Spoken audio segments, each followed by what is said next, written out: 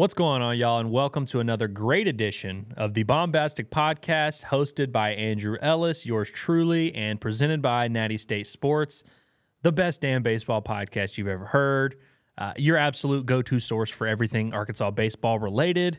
Guys, we got a lot to get into. The world is a lot different than it was the last time we spoke, which was, I guess, Wednesday.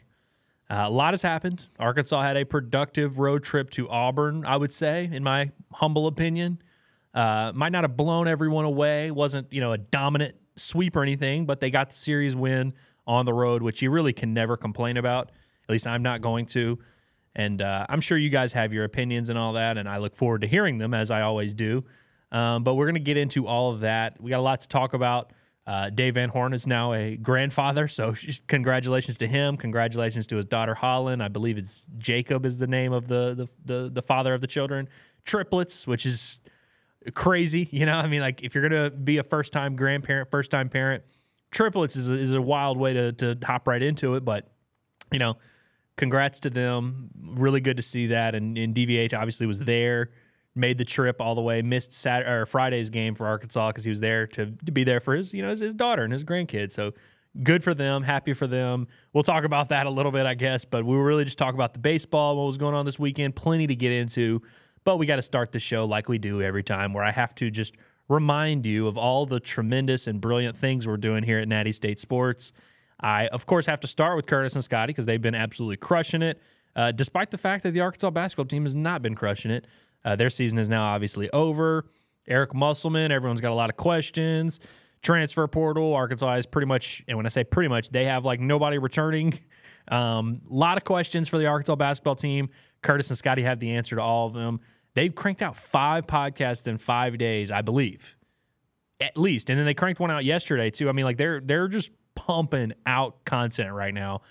Nobody's doing what they're doing on the basketball front. Those guys are killing it. They're going to continue to. So make sure you're subscribed over there at the main Natty State Sports YouTube channel, as well as this YouTube channel that you are watching now, the Baumbastic Podcast. By the way, we were looking at some numbers.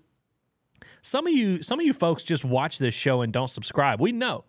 We see the numbers of how many people are subscribed, how many people are watching. It doesn't add up. So anybody here watching that's not subscribed, what are you doing? Maybe if you think the show sucks, that's absolutely possible. You're allowed to not subscribe under those circumstances. But if you're watching every week and you love the Arkansas baseball team and you like hearing what I have to say, or just like hearing some discussion on Arkansas baseball, what are you doing? Why are you not subscribed to this YouTube channel? Also, if you've not already, go ahead and subscribe on your podcast platforms, wherever you get them. I don't even know all the names of where the podcast is available, but we were looking at some numbers today. There's Podbean. We have some people listening on that, Amazon Music, some dude listening on iTunes. I don't know how you do that, but also you have your Apple, your Spotify, wherever you listen to your podcast. Be sure to subscribe to the Baumbastic Podcast and its feed on wherever it is you get it, because it's available everywhere. And all the other good stuff we've got going on at Natty State Sports. Boss Hogs Podcast put out another episode last week. I believe they're coming in to record something here in the next couple days. Really fun. But also, guys, I want to let you know about some stuff we have coming up in terms of live shows. So we have a deal we just got with Twin Peaks. Ever heard of them? Tremendous sports bar and grill, and the views are nice there. Everyone knows that. But we will be doing a live show Thursday night, which is also the time that Arkansas and LSU are playing baseball. I'm obviously going to be leaving at some point to go to that, but we're going to be doing a live John Neighbors show from Twin Peaks in Rogers, 4 to 6 this Thursday. And then I believe Curtis, Scotty, and John, whenever I leave and go to the Arkansas baseball game, which, if you're a real astute person who loves the Hogs and you want to watch Arkansas beat LSU like I do, you'll be paying attention to that. But if you're not going to the game and you want to just watch it somewhere, Twin Peaks is a great place to watch it. Like I said, John, Curtis, and Scotty will be there. I will be there for a few hours before I leave. So come hang out with us. Come get a drink. Twin Peaks, underrated appetizers. I'll tell you that. This is not an ad read, by the way. This is not an ad read, but Twin Peaks, great appetizers, underrated, just underrated food, but it's a nice little atmosphere, cool little spot there in Rogers, right off the highway. So if you're in the area, if you live out there, you live in Fayetteville, wherever, come check us out. Come say what's up to us. We're going to be having a good time watching some NCAA tournament games, doing the John Neighbor Show, watching Arkansas beat LSU, all of the above. So we look forward to that. And if you can't make it to that one, and if you're maybe in the Little Rock area and you're like, oh, I live in Little Rock, I can't make it up for that one, you're in luck, because the day that Arkansas plays in Little Rock, their annual baseball game that they play in Dickey-Stevens Park, that day we are going to be doing a live show at the Twin Peaks in Little Rock. So that's going to be really cool. We look forward to kind of getting down there, because I know we have a nice little fan base there, like a nice little subscriber base in Little Rock. So we want to go see those people. We're going to be doing kind of like a tour day Little Rock, where a few other events there. I believe that Wednesday, the day after the game, I forget the name of the place that we're going, but we're having another live show there. There's just a lot of stuff. So we're going to be out and about. So be on the lookout for us. And if you like what we're doing, you want to come say what's up, come do that. And if nothing else, just come hang out at Twin Peaks, enjoy some food, watch some ball, enjoy the views. It's great, man. It's good stuff. So we're looking forward to that. That's all very exciting stuff. And I look forward to seeing some of you guys there. I also just want to get this. I just want to get this out there. I know I'm like 6 minutes in. We haven't even talked baseball yet. But I do just want to kind of throw this out here, because I like hearing you guys' feedback. And at my previous employer, I worked for a message board. So I constantly had people telling me what they liked, what they didn't like, what they hate about me, what they think I could do better, whatever. You just always had that feedback. And while I don't miss that at all, really at all, I do kind of miss mixing it up and talking ball with some guys. So I appreciate anybody who comments and gives their thoughts or asks a question or whatever. I've said it before, I'll say it now. I don't ever want you guys to not know something, about this Arkansas baseball team. Simply, obviously, there's always going to be plenty of unanswered questions, things we wonder about. But I want you guys to view this as a place you can talk about that kind of stuff. But I also want to just float this on your radars. I haven't even talked to my bosses about this. I probably should have before. What do you guys think about me doing the Baumbastic Podcast live? Would that be something y'all are into? Again, if it is, let me know in the comments below, or reach out, whatever you got to do. If not, just, ignore me and let me get to the baseball here in a couple minutes here. But I was just wondering, would that be, we do a lot of live shows here, and when I say live shows, not at a place, although who knows, local businesses hit me up. But I just mean literally doing it, going live to where there's a chat, there's a Q&A, y'all can ask questions, y'all can throw your comments or whatever, as it's happening.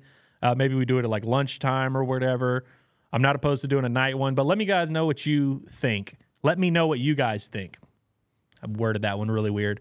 But yeah, just let me know if that's something you're into. Hit me up and let me know. I'm kind of tinkering with how to make this show better, and we always want to improve. We want your feedback. We're trying to tailor to you, our fans or our listeners or whatever. We want you to enjoy this. We want you to get what you want out of this. So, hey, we're open to hearing all those ideas, so I really appreciate it.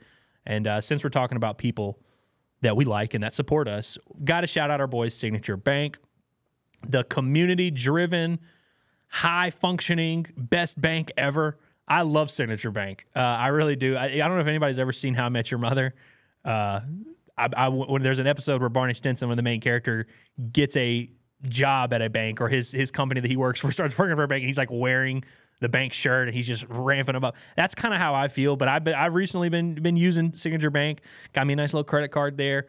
Love Signature Bank. I could not vouch for these guys more. Like I said, they're community banking at its best. That's kind of their mantra, is that they are kind of the Dunder Mifflin, if you will, of resources, and they feel like a high-level, big-time, business-minded bank that is going to have all your resources that you would need, can answer any questions you have. But they're all over the state of Arkansas serving their communities, not just Fayetteville, not just Rogers, not just Little Rock. They got them all over the state of Arkansas. So go check out their website. That is www.signature.bank. That's where you can check those guys out. If you have any, banking issues or whatever, I'm not saying you should go into debt just to use Signature Bank, but if you have any situation, if you're trying to open up an account, trying to merge stuff, manage your wealth and whatever, they have options for everything. Go check those guys out, www.signature.bank. We appreciate all they do for us here at Natty State Sports.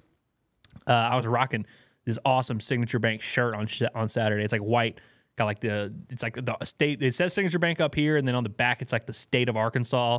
It's kind of got a little red, white, and blue. It was great. Got 3 compliments on it. So if nothing else, they make really good T-shirts. But let's just get into some baseball. And hey, before I talk about Arkansas, I do want to just take a quick little peek around the SEC, because I don't know if you guys have been paying attention or if you've just been watching Arkansas or just kind of, still in basketball mode a little bit. But dude, the SEC baseball is freaking unreal, man. Like, the results every week are kind of baffling. So like last week was obviously the first week, so we're still at a small sample size here, but like a lot of the teams that had productive weeks last week or teams that we thought sucked last week, it's been very much all over the place. We'll just kind of go through the results here. So obviously Arkansas was at Auburn. They win their series 2 out of 3. We will talk about that.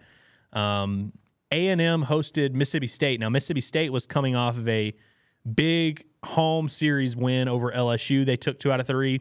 They go to A&M, who had lost a series at Florida 2 out of 3. And they kind of flipped it there. So A&M was at home. They win the series 2 out of 3. Seemed like a pretty competitive series for the most part. I didn't watch a ton of those games because they were happening right at the same time, but it seemed like it was pretty close for the most part. I think both of those teams are going to be a force to be reckoned with. I think they're both properly rated. Like Mississippi State's 15. I believe A&M was like that. See, they were 7 going into the week. I think both of those are pretty accurate there. Tennessee, who dropped a road series at Alabama last week, lost 2 out of 3. They returned home and beat the absolute piss out of Ole Miss 2 out of 3. Now, I will say, 2 out of 3, they didn't sweep them, but the 2 games that they won were 15-3 and like 14-2 or something like that. Like, they hammered them. But Ole Miss was able to salvage that Saturday game, get in there. But Ole Miss was coming off of a big series win against South Carolina. So you see a theme here of a lot of like kind of just up and down with some of these teams. Makes you feel a little bit more appreciative of Arkansas just being 5-1 and having not lost a series all year. You'd much rather be in that situation. Gotta mention our boys at Missouri. So they didn't win the series at Kentucky. They hosted Kentucky, who, by the way, swept Georgia last week. And we'll get to Georgia later. But Kentucky was coming off of, they're 19-3, or they were 18-3 going into the weekend. So I guess now they're 20-4. But they were coming into this weekend carrying a lot of momentum. They go to 11 innings on Friday night with Missouri and end up winning 9-4. Not often you see an extra inning game end up with a 5-run deficit, but that game was a lot closer than the final score indicates. So that was pretty crazy. Pimental, the great Missouri pitcher that kind of shut down Arkansas, he shut down Kentucky. They were able to steal that Saturday game and force a rubber match, which Kentucky won. I think it was like 6-5 or 7-6, but that was like the closest. I mean, Arkansas and Auburn was obviously very close. That was like the closest series of the weekend. Missouri and Kentucky were like neck and neck. Now, obviously, it was at Missouri, at Como. So, Kentucky winning the series on the road, like you're fine with that. But it's like, man, that showed you Missouri's like maybe not as garbage as we thought.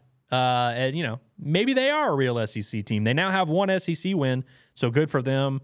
LSU and Florida was kind of the marquee series that we talked about last week.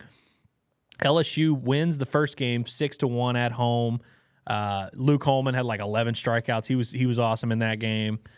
Florida's Friday night starter, I forget his name, Fisher. He's been really struggling. He has like an 80 ERA. LSU was able to get to him. They take game 1 6-1. They go into extras on Saturday, and Jack Caglione, ever heard of him, hits a huge 2-run home run that gives Florida the win. So LSU loses like a tough extra innings game in game 2, forces a rubber match, and Florida just whooped them. It was 12-2 on Sunday. Not really competitive at all. So LSU is now dropped back-to-back series to start SEC play.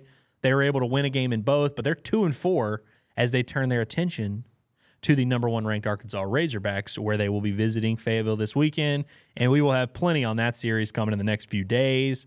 But yeah, just kind of eye on the defending national champions. They're now 2-4 in SEC play. Not great. That Georgia team that I mentioned that Kentucky swept, they swept Alabama this week at home. And Alabama beat Tennessee 2 out of 3. So you're starting to see, like, it's just all over the place here. And also South Carolina, who got beat 2 out of 3 by Ole Miss, they sweep Vandy at home. After Vandy swept Auburn and beat them pretty good last week, looked really good, and you're thinking, oh, Vandy's really trending this way. Auburn, maybe not that great. Auburn looked pretty competent against Arkansas, I would say. Like, obviously they're 1-5 now through 2 weekends, but that Auburn team, I didn't get the vibe that they were like uncompetitive or weren't going to, be able to hold their own in the SEC. I think they're going to be fine. But Vandy sweeps them, and so you're feeling good about them. And then they just get swept by South Carolina on the road. So, like I said, it's kind of all over the place here with some of these SEC results so far. And Arkansas being 5-1, I mean, it's hard to complain too much about that. Arkansas is now a full 2 games in front of everyone else in the West. Auburn's 1-5, Bama and LSU are 2-4, Ole Miss, Mississippi State, and A&M all 3-3. On the East side, Kentucky 5-1, they're leading the charge there. South Carolina 4-2, despite losing a series to Ole Miss last week. Florida's 4-2. They've had 2 really impressive series wins. They're the team, I would say, if you're just forecasting, they're the team I would say Arkansas has to look out for if you're trying to win the SEC regular season title. And hell, if you're trying to win the national title, you're probably going to have to answer for Florida.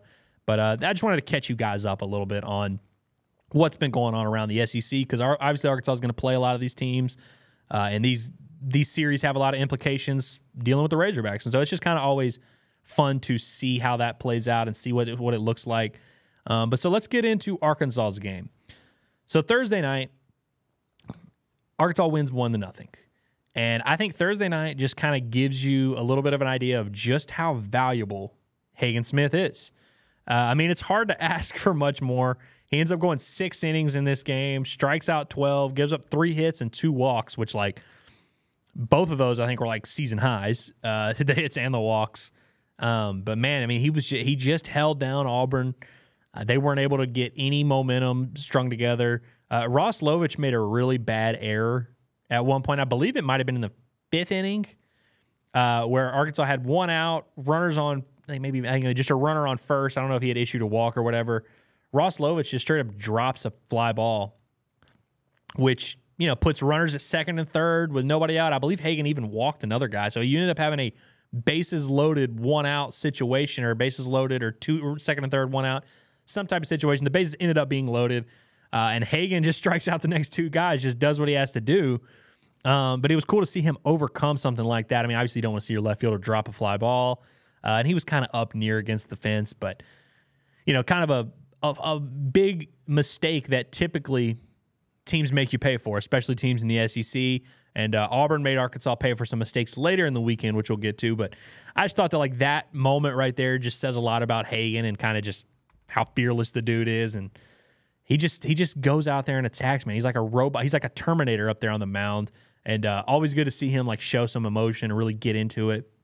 Hagen is just doing some crazy stuff. So, I mean, if we're going to look at his overall season numbers to this point now, so we are looking at Hagen has a 1.24 ERA. He's 4-0, 62 strikeouts in 29 innings.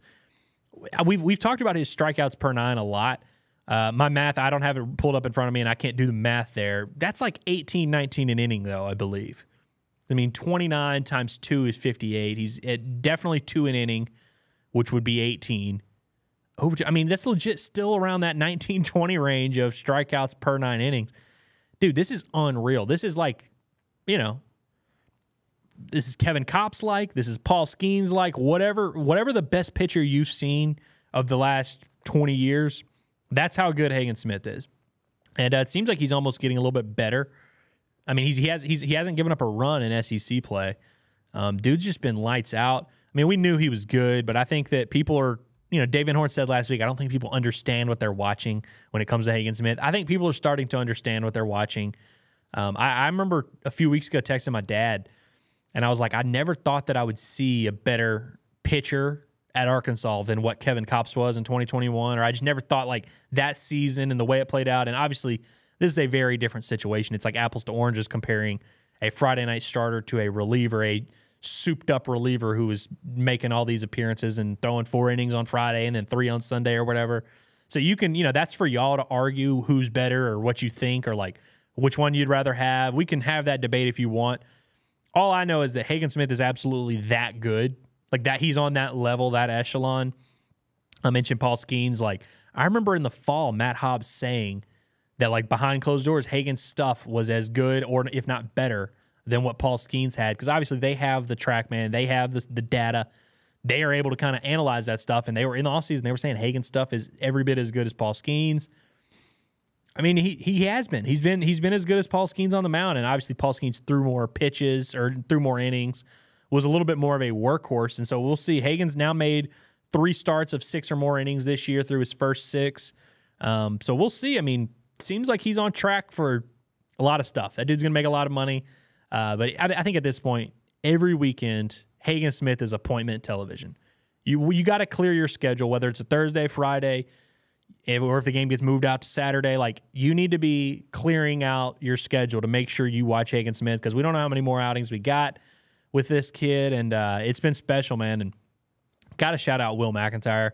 We got to give him some flowers, because he came in and threw 2 scoreless innings in that Friday game, which, again, ended up 1-0. They made an interesting decision. Interesting isn't that. It wasn't that interesting. Will had his 2 quick innings. I think he threw like 22, 23 pitches. And then going to the 9th, they went ahead and gave the ball to Gackle 1-0. He had obviously been the closer to this point. But that was one of the questions I had of like, hey, how do we feel about Gabe Gackle in these SEC settings? He comes in and gets 2 quick strikeouts, retires a side in order. No big deal. Arkansas wins 1-0. And, every good team at Arkansas over the last however many years, you kind of have a little bit of a formula. Like, I think back to 2018 when you had Blaine Knight would throw you 6 innings, give up like 2 runs. Then you'd go to either Reindl or Lowski and then have Cronin finish it up. In 2019, it was like Campbell to, Costi, Shock, Scroggins, maybe Cops, or Ramage was thrown in there a little bit, kind of all setting up to get to Cronin. Every team kind of had their formula of like Friday nights when the scores are low, when it's high leverage, all 9 innings are high leverage innings. Like, what do you do there? Now we'll see if it's this same exact formula every time. Obviously, it was Hagen 6, Will McIntyre 2, Gabe Gackle 1, but it's just cool to see the makings of that formula starting to play out right in front of our eyes. But we just got to give Will McIntyre his flowers, man. I mean, he's been absolutely lights out this year. For the year, he's got a 1.57 ERA, 32 strikeouts. He's 1 out behind Hagen Smith for the team lead in innings. He's got 1 more out than Brady Tiger. Brady Tiger's at 28.1, McIntyre 28.2, Hagen at 29, and Mason Molina at 28. So those are your top 4 pitchers. They're pretty much, he has a starter's workload. I mean, pretty much at this point. I mean, he threw, I guess, only 3 innings this weekend. So, I mean, I don't know what if he was just, too bored or what, but 3 high leverage innings, got the save in Friday's game, which we'll talk about Friday's game a little bit. One of the most chaotic baseball games I've ever seen. But before we do that, I just want to make sure that we give Will McIntyre his proper due. Dude's been killing it. And when you really just take into account his whole story at Arkansas and how it's played out, it's one of the cooler things that I've seen as a fan or as a journalist, as a whatever, like being around this Arkansas baseball team and watching Will McIntyre's whole story play out has been one of the more enjoyable things I've experienced. Like, honestly, like, just, I remember when he first started playing in 2020 and being like, holy cow, like, they're going to have this random dude from Bryant is going to be like their midweek starter. He's going to be like a dude for them. He might help them down the stretch. Then obviously COVID happens. Will comes back that offseason, and he'll tell you himself that he wasn't in the best mind frame physically, mentally, just wasn't ready to contribute at that point in time. Red shirts in 2021. He's kind of sitting around waiting for his turn. Has a pretty good summer, the Northwoods League that summer, but then he comes back in 2022 and then doesn't pitch for the first, 2 months of the year. It's like mid-April by the time he had not pitched at all. And he goes into a midweek start, and it's like pretty much now or never. It's like if he would have sucked in that start, who knows what happens. He probably doesn't pitch the rest of that year and then probably ends up moving on or doing something else. To see the way his career has played out now to where in 2022, by the end of that year, he was as valuable as anyone on the roster, has an iconic performance in Omaha to save Arkansas from elimination. Really at that point, it kind of won over the fans and the coaches for sure, and just kind of was clearly a dude that you knew you could trust. And then 2023 was kind of an up and down year, but by the end of that year, he was obviously kind of found something in the bullpen. I felt like you could kind of tell, maybe, because he had started games and had a lot of success midweek in Omaha on the weekends, had kind of been a great starter for Arkansas because you could see how many pitches he can throw. But I think they figured out last year down the stretch that, hey, maybe using this dude as a, Kevin Kopp's type of role of using him multiple times on the weekend, coming in high leverage spots, because, the dude's fearless. I think they figured out this is maybe the right role for him. And once they did, he was awesome down the stretch last year, for those that don't remember. And then this year, he's been even better. This is pretty much the best year of his career so far. So it's like he just keeps building. I think by the time Will McIntyre is done, I think we should all look back on his time very fondly. I really do. And really good to see that. Good to see that for him and his family, that he continues to just be a dude for Arkansas. I mean, he's as valuable as anyone in this Arkansas bullpen. And we'll talk a little bit about the struggles that the rest of the bullpen faced on Saturday without him. And that sort of just puts a light on how valuable he really is. But let's talk about Game 2. Because I feel like this was the game of the series. I mean, it was the best game of the weekend by far, in my opinion, even though watching Hagen was cool. And then, Auburn fans would probably tell you Game 3 was cool because they came back and scored 6 runs in that one inning. So that was awesome. But I thought Friday was like one of the best baseball games I've seen in a while. I want to start with the umpire delay. The fact that you had a 45-minute just about delay because the umpire gets hit by a ball and has to tap out, which we've seen this happen before. This happened in 2021, I believe, when Arkansas was hosting Georgia, and it kind of flipped on Arkansas. Like they kind of killed their momentum. I remember the second base umpire took over behind home plate, but left his gear at the hotel, so there was like a huge delay. I thought that was just hilarious, and for a game that featured so much back and forth, weird calls, weird plays in the field, weird scoring decisions, big decisions for interim head coach Matt Hobbs to make. Like, it was a chaotic game. Throwing a 45-minute umpire delay in there is just perfect. I just love that. But yeah, so, Brady Tiger gets to start on the mound for Arkansas in this game too, and was entering this game with, I think, like a 0.73 ERA. Had been kind of lights out all year. Right away, Auburn jumps right on him. Cooper Weiss, who, weirdly enough, I don't want to say almost came to Arkansas, but was definitely pursued by Arkansas in the portal, and then I think when they realized they were getting Vahiva, they kind of calmed down a little bit on that. But he ends up going to Auburn. He's their shortstop, leadoff guy. He hits a double right down the line, like to start like the second or third pitch of the game. Steals third base on Tigert, which he ended up doing a lot in this game. I believe he went 3 for 4 on stolen bases. Just another facet of how weird this game was. But he steals third and then gets driven in with a ground out. So Arkansas's down 1-0 like right off the bat. I mean, I know they batted in the top of the first. But Tigert, who had not really given up anything the last month, immediately gives up a run. And you're like, okay, like is he going to settle in? Like, he ended up getting the next 2 guys out. Seemed to be fine. Ben McLaughlin goes ahead and ties the game with a home run in the top of the second. They said there were 2 home runs hit by Arkansas in this game, both of which I feel like were grossly underestimated by the TrackMan. They said Ben McLaughlin and Ryder Helfrich's home runs, which we'll get to later, were like 404, 405. I don't think Ben McLaughlin could hit a ball harder than he hit this ball. It was like a 2-2 fastball from Auburn starter Chase Alsop, just right down the middle and a little bit elevated, and he just put a perfect swing on it. Absolutely mashed that one. So that was good to see Ben McLaughlin, who's not the most toolsy, flashy power guy. He's had 2 big home runs the last 2 weekends. Really good to see that swing. So then Parker Rowland got to start behind home plate and made 2 really bad throwing errors, which I thought were interesting. Not a big deal, but he was trying to back pick someone at first base, which ended up allowing a runner at second to come around and score. That's how Auburn got back in front. And then, so I guess they took a 3-1 lead in the third inning. That error kind of helped speed it up a little bit. But Tigert's outing, it wasn't bad, but it just like he was never able to settle in and like get a rhythm and just have a clean 1, 2, 3, boom, we just get this guy out, or never really get going, it felt like. So he ends up 3 2/3, gives up the 3 hits, 3 runs, walked 5, which I believe has to be a career and season high. Struck out 4. That'll raise his ERA to a whopping 1.54. But they pulled him with 76 pitches and went to Cody Frank, who ended up getting them out of that inning. But it just wasn't his day. It just wasn't Brady Tigert's day. But one thing I do want to point out, and I'll talk a little bit more about this. Actually, I'll just talk about it now. I felt like this game, from a like competitiveness and like team chemistry standpoint, this game was the best I've felt about this team all year. And part of that was just how much they were pulling for each other. You could tell how much they wanted to win. It's back and forth. There was a lot of adversity, a lot of weird plays, Auburn scoring, them having to come back. There was a lot going on, but you could just see how much they were engaged, cheering for each other. The whole dugout was going crazy. But I remember when Ben McLaughlin made a huge defensive play, and he's coming off the field. I believe this is like the 5th or 6th inning. And Brady Tiger was one of the first dudes out of the dugout, dapping dudes up, cheering on his teammates. I know that stuff, people like to overrate this stuff sometimes. I'm not trying to act like this is like the biggest deal in the world, but people sleep, man. I'm telling you, there are a lot of teams and a lot of players that we've all been around over the course of our time. Anybody who plays baseball knows some dudes like this who, if they had the outing Tiger had, especially for a dude who's had a lot of success, so I'm sure he was super frustrated with the way his outing played out, the 5 walks. Like I said, wasn't able to really get it going.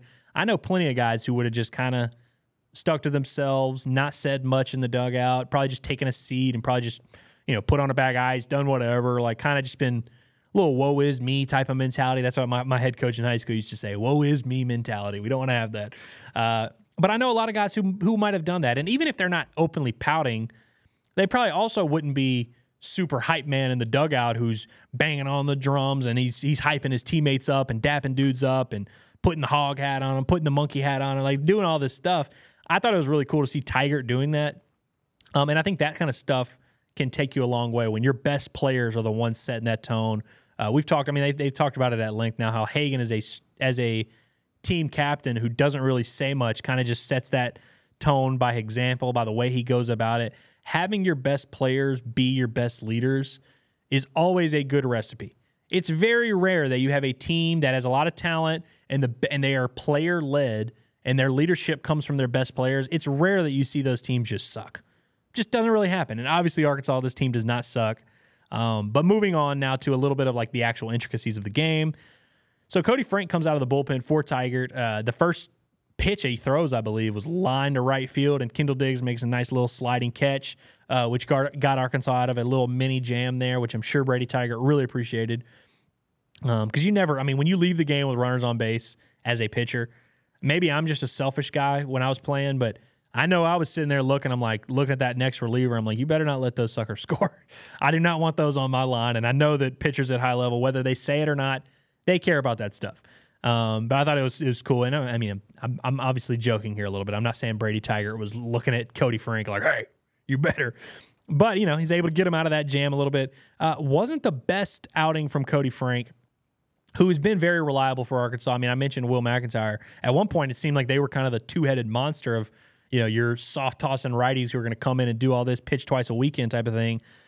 Frank ends up going 2 innings, gives up 5 hits, 2 runs, one of which was earned because you had another Parker Rowland throwing error that allowed a run to score, struck out a couple.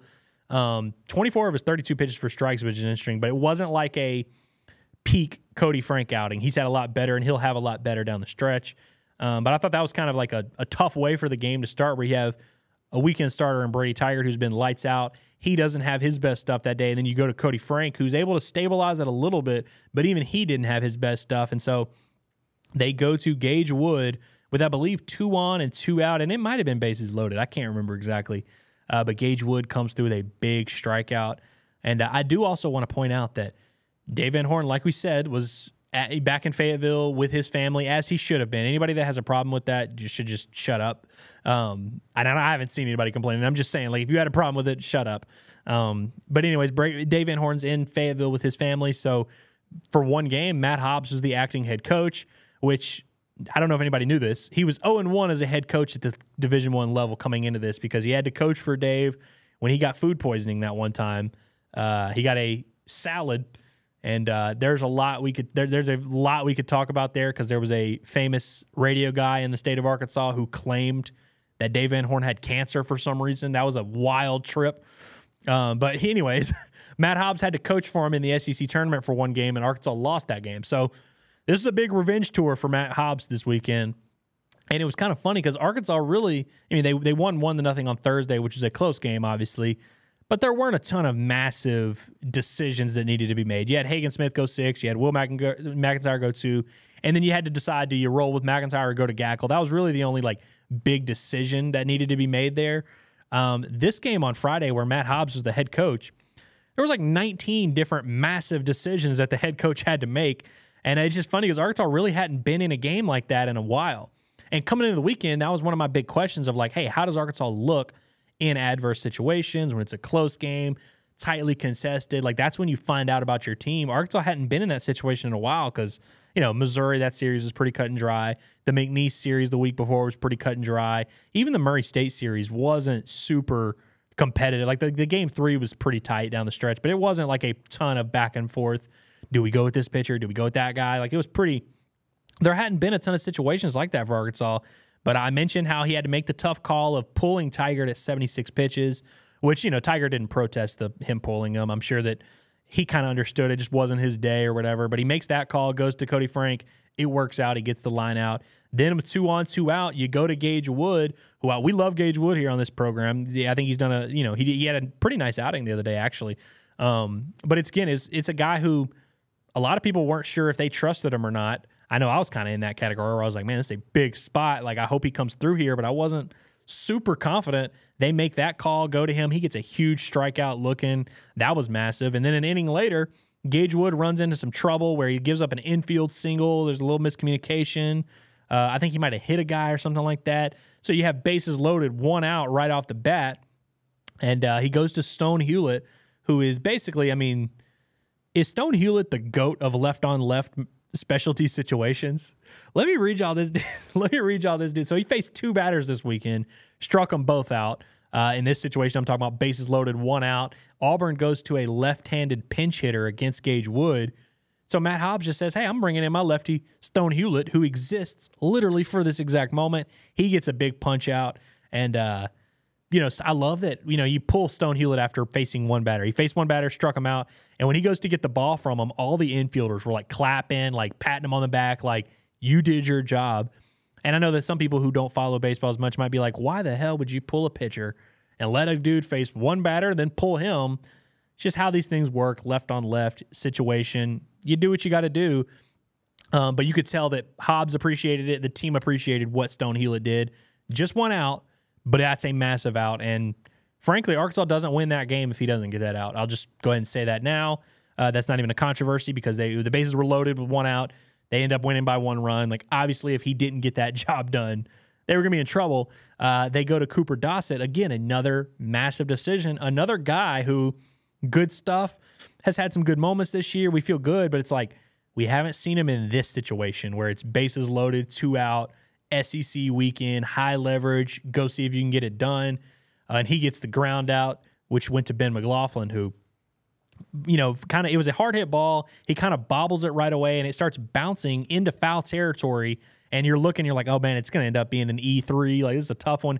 He picks it up and just dives at the bag and gets the play just in time. Unreal stuff. Huge moment. And, again, I talk about how, I think that's actually the moment when Tiger came out and was dapping him up. But that was one of those moments where it's like you could see the competitive nature of this team and how badly they wanted to win each weekend. And that's one thing I appreciate about Dave Van Horn's teams, even in his absence when he's there with his family, is they take everything personally. If you bat flip against them, they don't, they're not going to fight you over it, but they take note of that and they don't say anything. They just go back and they're going to get you back. They're going to beat you. And then they'll celebrate afterwards. But they take every single series personally. They take every single game personally. They're living and dying with every pitch, which is what you want. Curtis just came up to the window and did a little heart. I thought when he was coming over here, I was like, crap, some portal pop just happened and he needs the studio. Crap, I'm gonna have to get out of here now. Thank God it's not that. But they take every game so serious. That's what made that 2021 team so fun to watch, is obviously they won every series, and you could tell that they wanted to win every series, which, sure, you want to win every game you play, but with some teams, you can just tell they wanted a little bit more than their opponent. And I felt like in that Saturday or that Friday game, that game 2, it kind of, I'm not trying to be cliche here and be like, hey, Arkansas wanted it more, that's why they won, but I think that competitive spirit and that fire and that personality of this team is starting to show a little bit. And me personally, I'm having a lot of fun watching it. It's been cool to see that.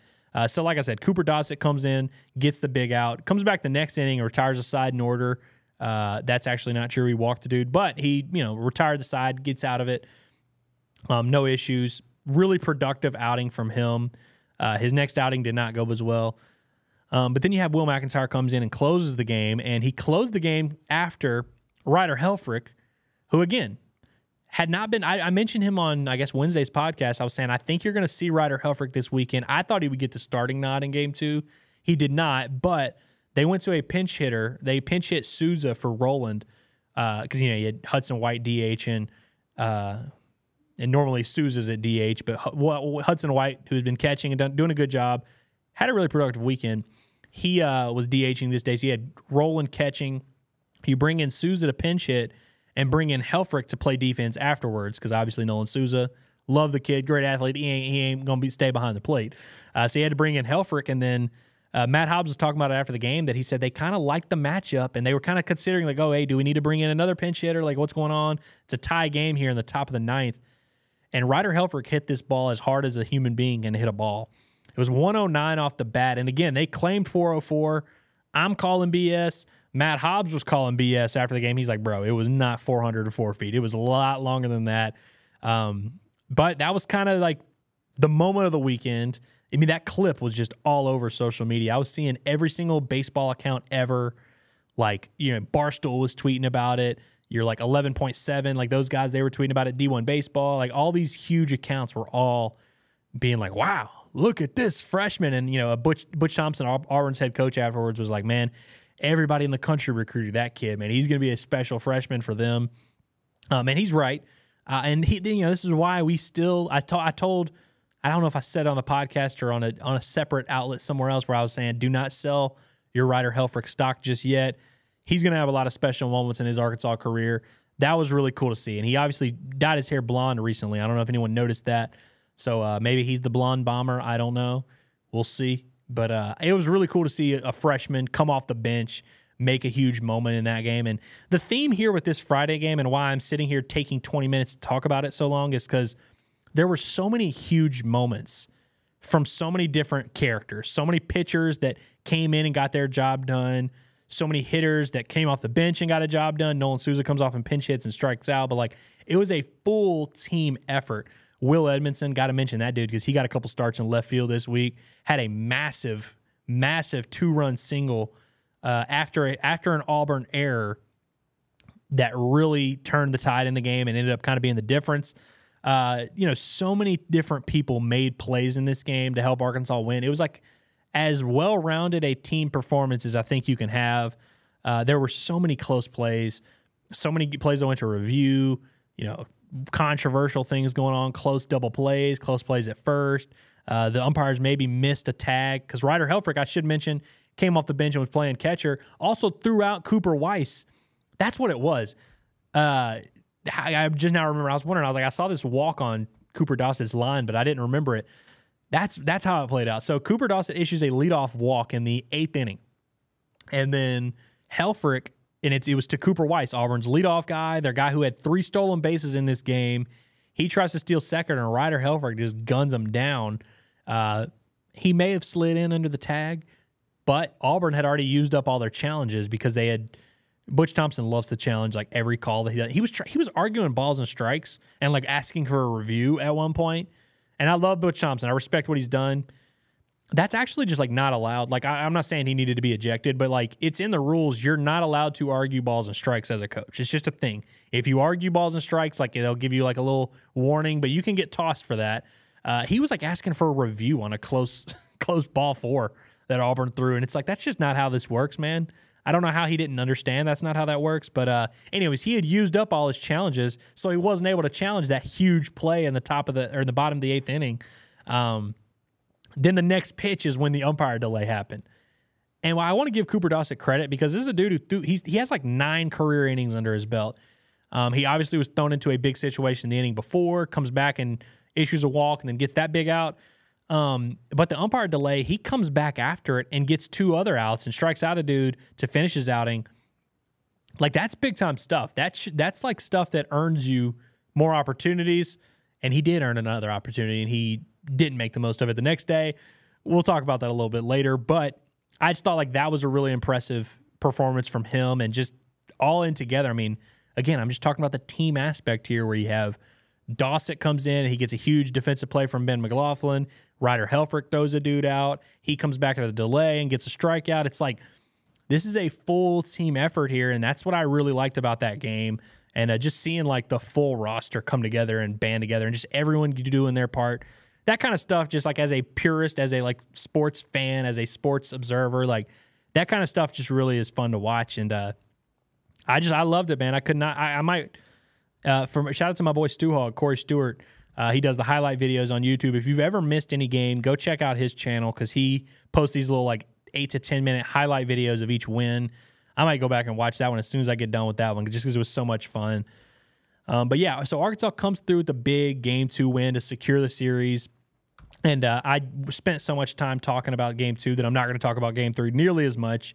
But shit kind of hit the fan for Arkansas in this one. I want to point out here, so Mason Molina goes 5 innings, 3 hits, 1 run. Right there, like just those 3 things I just read you, you're like, okay, great outing, right?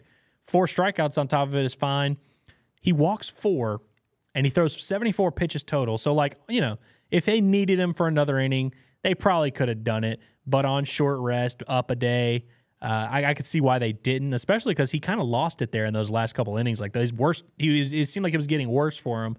So you kind of, I don't want to say you squander a good outing, but it's like it could have been a much better outing. And Van Horn kind of spoke about some of his frustrations with it too. And look, we're nitpicking Mason Molina because he is very good. Same with Brady Tiger. We're nitpicking these guys because of how good they were. And same thing, same reason people nitpicked. I used to make fun of people who would nitpick Hagen Smith, but like the reason they did it is because you have the standards so high when you're that good. I was a little just disappointed that considering how well Mason was throwing early and just how much momentum Arkansas had after winning those first 2 games, especially in the way they did it, Arkansas jumps out to a 4-0 lead, and Mason Molina's cooking on the mound. It's like you'd really like for him to just go ahead and get through 6 innings, keep this Auburn lineup in check, and not give them an opening to work their way back in the game. Felt like he kind of did that, issued the 4 walks, 44 of his 74 pitches for strikes, which is above 50%, but like just a lot lower than you're looking for out of like a legit weekend starter. In the future, like I'm not going to make a huge deal about it. It's just kind of a thing that happened. But I think you see just how the margin for error is not that big in this league. And I think Brady Tiger not getting through 4 innings and Mason Molina only getting through 5 sort of put Arkansas in a bad spot. And I feel like that's what kind of contributed to them blowing it down the stretch here. I mentioned Dawson, who had the awesome outing the day before. They try to bring him back and immediately gives up a nuke, just left a slider right over the plate. I believe it was Ike Irish that hit it. Actually, I'm lying. It was Cooper McMurray, who had a rough weekend, but he got a pitch to hit against Dawson and cranks it out. I believe the next guy hit like a double after that. And so they go to Gabe Gackle, who also really just didn't have it. And he pitched really well on Thursday night. It immediately gives up an extra base hit, walks 2 dudes, and just kind of didn't look like Gabe Gackle. My question is, this was in the 6th inning when this happened. Because obviously Molina goes through 5. They go immediately to Dawson, who doesn't get an out, allows the first 2 guys he faces to reach, and they pull him. And then Gackle comes through and allows the first 3 guys he faces to reach. My question is, like, what was going to happen if Gackle did pitch well? Like, Colin Fisher ended up throwing 2 2/3 kind of once Arkansas had lost the lead. I guess he kind of helped them lose it. But I'm just, like, wondering if they were expecting Gackle to throw 4 innings there. Like, I really don't know how Arkansas was planning on closing the game. It was also 5-2 at the time. So maybe they're thinking, hey, if we just throw Gackle now and we get through, maybe they'll build a lead and then we can go to someone else. I don't know. But I think that part of, and look, I don't really care that much, honestly. I'm not like losing sleep over this Game 3 loss. But I think that what led to it is what concerns me a little bit, which is Tiger not having his best stuff and them having to kind of piece together that Game 2 left them a little bit shorthanded for Game 3.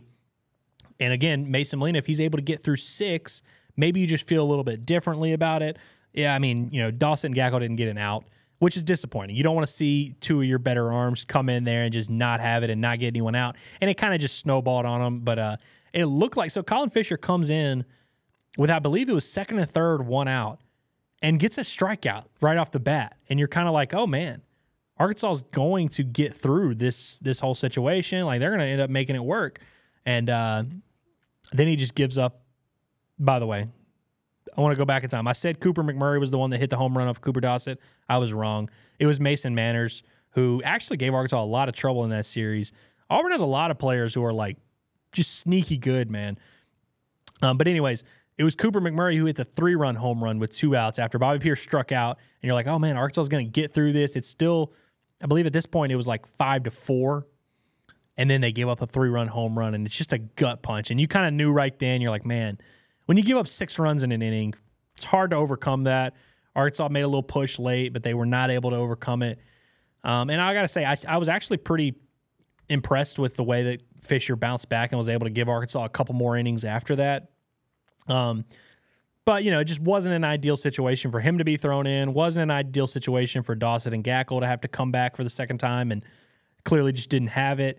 A little bit tough. We could argue about why it happened, if it's a big deal, like how concerned we are moving forward. But to me, it just kind of comes down to the starting rotation, which we hold in such high regard for very good reason. Them not being able to kind of do their part is what I think led to some of this. But look, I think that ultimately, wrapping this all up in a weird, chaotic fashion here, I kind of rambled a little bit. But wrapping this all up, Arkansas's team, I feel good about all the pieces. And, that includes the bullpen, starting rotation, even the lineup, which we'll talk a little bit about here in a second. But I think one of the big questions I had going into the weekend is just, what do these guys look like in this setting? And we got some answers. We saw some guys rise to the occasion. Stone Hewlett's one that I'm pumped about his 2 strikeouts. I feel like he's got a chance to really help this staff in a big way. I really like seeing Cooper Dossett get out there, and I'll be interested. I mean, he had a rough outing on Saturday. I think he's going to bounce back from that. I look forward to seeing his next outing. Gackles kind of gave you some Jekyll and Hyde there. Really good on Thursday, not as good on Saturday. We'll see how he bounces back. But I just think overall it was very good for Arkansas to play in a series like this. One, on the road, we were kind of wondering how this team would look in this kind of setting. We just hadn't seen it yet. So it was good to see that. But 3 games in this series that were all really competitive, all really close. I feel like that does nothing but make your team feel a little bit better. And like I was saying on Wednesday, it's just, you don't know until you put them out there. You don't know how Cooper Dossett is going to handle SEC road situation until you throw them out there. I feel like Arkansas was able to get some of their better, most important pitchers on the mound in some big moments. And they had some ups and downs, and so you can kind of move forward from there. But I just feel like for this coaching staff, it's nice that they were able to see some of these developments and kind of know what you got with some of these pieces. And even though it didn't go well for Gackle and Dossett on Saturday, I still think they kind of know how they feel about this bullpen and what the hierarchy is, and we'll see how they go about it moving forward and if it changes. But we got to talk a little bit about the offense, because I continue to just be pretty underwhelmed by Arkansas's bats. I'm not panicking. I'm not super concerned where I'm hey, they got to do something, what's going on. They're 10th. They're tied for Ole Miss and for 10th in the SEC in batting average. They're 11th in slugging. They're 13th in OBP, which really is the number that kind of sticks out to me, where I'm how is this team 13th in OBP? Typically Arkansas, even if they're not hitting super well, is drawing walks, getting hit by pitch, making dudes work. The interesting thing is Arkansas doesn't strike out nearly as much as I kind of expected them to, and I think we've kind of grown accustomed to here in Fayetteville. Arkansas is dead last in the SEC, which is a good thing, in strikeouts at 41, but they're 12th in walks. It's very interesting to me. I feel like, especially since we're doing this whole gorilla ball bit, you would think there would be a little bit more juice at the plate, and maybe there would be some swing and miss. Now, I do need to point out that Arkansas's pitching staff dropped to 2nd in strikeouts after the final 2 games of the series. LSU now leads the SEC in strikeouts on the year overall. I believe in SEC play, Arkansas is still up there maybe. But so this is a big test for Arkansas's bats coming up this weekend in terms of, I just said they don't strike out a ton and they walk a lot. Well, LSU strikes out people and they also walk people. So it's I feel like there's some regression to the mean coming, or some progression to the mean, however you want to look at it. But I'm still just kind of waiting for it to click for this offense a little bit. And just in SEC play alone, I wanted to pull up some numbers here. Arkansas is 12th in the SEC in batting average in SEC play, which is only 6 games, still a pretty small sample size. They're 7th in slugging, which I talked about that a lot last week after the Missouri series, that I was pretty encouraged by what Arkansas was able to do slugging-wise. On base percentage, Arkansas is a little bit, they're not as bad as, 13th overall in the SEC, 11th in SEC play. Scoring, Arkansas is right in the middle of the pack at 8th. Again, it's they're not bad offensively, but it's just been a little ho-hum, a little bit just, they're all right. And you see the vision, Kendall Diggs, for example, he was hitless in the first 2 games, and then he has 2 massive hits in game 3. Peyton Stovall's been pretty consistent. Vahiva Aloy's obviously an up and down guy. Hudson White, who had a really good weekend, he's been a little bit up and down. So it's it feels like they have an issue of getting all these pieces to click at the same time. And weirdly enough, Game 3, the game Arkansas lost, is the game they had 10 hits in, where everyone except McLaughlin, who walked 3 times, got a hit. So it's like there's like little moments here and there where you're like, oh, I see the vision 1 through 9. Like this team's, they're really making you work, and they're awesome. I don't know. I just don't think opponents fear this Arkansas lineup the way that you would think they would and the way that they have in years past. And it's a little concerning to me. I got to be honest. Like I'm waiting for that explosion to happen, and it just hasn't really happened yet. But there are some promising pieces. I do want to point out a few little stats here. So Kendall Diggs is hitting, I believe it's like 236 in SEC play at the plate, but his 6 hits are 2 home runs, 2 doubles, and a triple. So he's slugging .615. Kendall Diggs is a stud. You should not be worried about him. You shouldn't be worried about Peyton Stovall. I do want to talk about Ben McLaughlin and his insane, like what he's doing in SEC play. Again, it's just kind of weird. So he's hitting .222, and so you're like, okay, what's, not hitting great. Only, I guess, what is that, 4 for 18, but he's slugging .556. He's got the 2 home runs, and his on-base percentage is .423, which is a very good number because he's walked 7 times, only struck out once in SEC play. Love that from Penn McLaughlin. Love that stuff. Vahiva Aloy, by the way, I want to just do a quick little vibe check on Vahiva. So I tweeted after he hit a home run on Thursday, which ended up being the only run in that game. So, if you're displeased with Vahiva Aloy's offense, at least you can credit one win to him. Arkansas, would have had a lot tougher situation trying to win that game had he not hit that home run. So good for them. But Vahiva's now hitting .247 on the year. So I know some people are going to be kind of underwhelmed by that, and they're like, oh, hey, he just hasn't been great. In SEC play, he's in .286, slugging .571. He's also only struck out twice in SEC play, which is kind of stunning to me. 3 walks, 2 hit by pitches, and 2 strikeouts for Vahiva Aloy. I also feel like, he's got the 2 home runs. I feel like he's due for a little bit more power. He's got 4 home runs now in the year. I think you're going to keep seeing that coming. I've been kind of saying it for a while, and it's been continuing to build a little bit. I feel very good about where Vahiva's headed offensively in the middle of that lineup. And I tweeted out the other day when he hit a home run, I said, this is another rough day for the Vahiva Aloy haters. And some of you listening may think, oh, yeah, I agree. Like, there are no Vahiva Aloy haters, because that's what some people were tweeting at me. I don't know, man. I remember when I was tweeting about Vahiva Aloy earlier in the year, and people were, like, really disgruntled, same as they were with Caleb Cali, where everybody hated him for a few weeks there.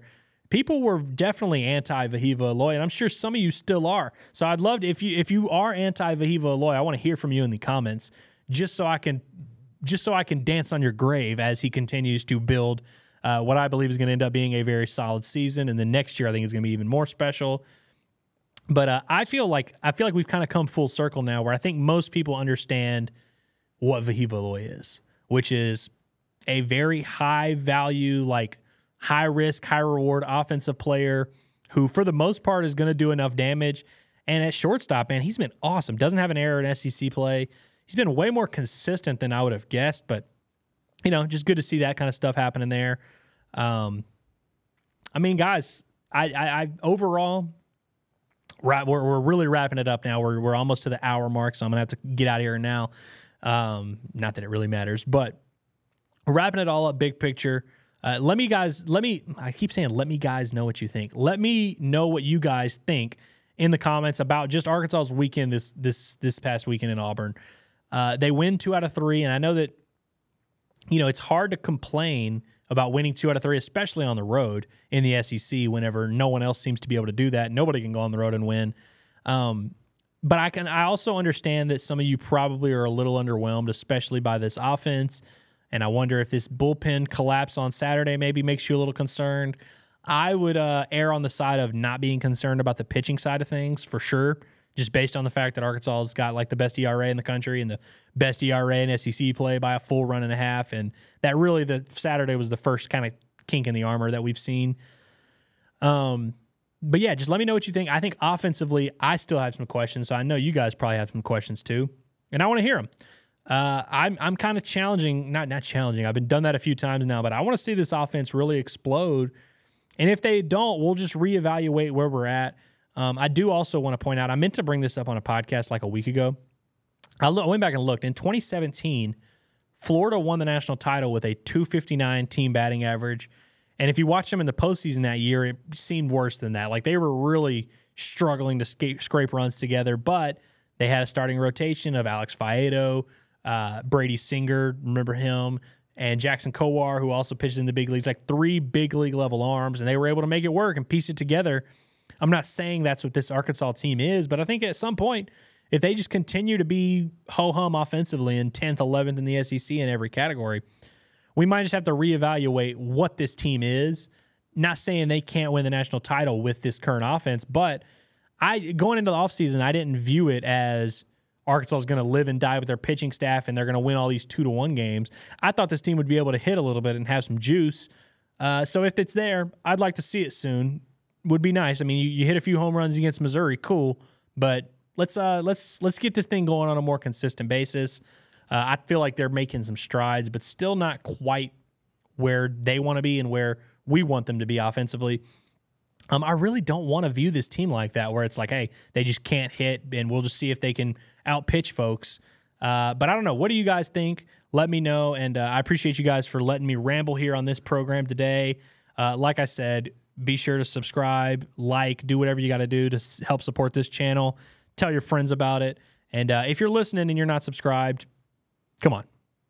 Go ahead and subscribe now. Let's go ahead and get this going.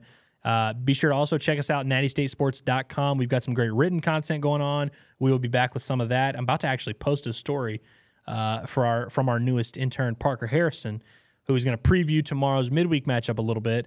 And he'll probably be back with a preview of LSU later in the week. Looking forward to that. We will be back here on, I believe, Wednesday to preview the LSU series. And I'll just go ahead and say it. The ball is in Peyton Holt's court. I have reached out to try, and I want to talk to Peyton Holt. He's the guy. He's like, whenever I started this podcast, he was kind of in mind of like someone I want to interview because I know he's got a great personality. It would be great to hear from. So I just want to let you guys know the ball is in his court. If you have to yell at him, if you see Peyton Holt at the grocery store, be like, hey, man, go on the Baumbastic Podcast. You got to do that. I saw a shout out. I forget who it was, so I'm sorry if I'm blanking right now. Who was it? Somebody was tweeting at me. God dang it. I wish I had the name, and I wish I had it pulled up and was prepared, but someone tweeted at and was like, hey, you need to get Ben McLaughlin on the podcast. I appreciate stuff like that. I'm not saying you need to be tweeting at these dudes and being like, hey, go do it. But, hey, any kind of get the ball rolling, put the ball in their court. I want the players to know if you need to tell your story, this is where you tell it. And I know you guys would love hearing from some of those. I know we had great reactions to the Nolan Souza and Jason Jones interviews. Been cool to hear from those guys.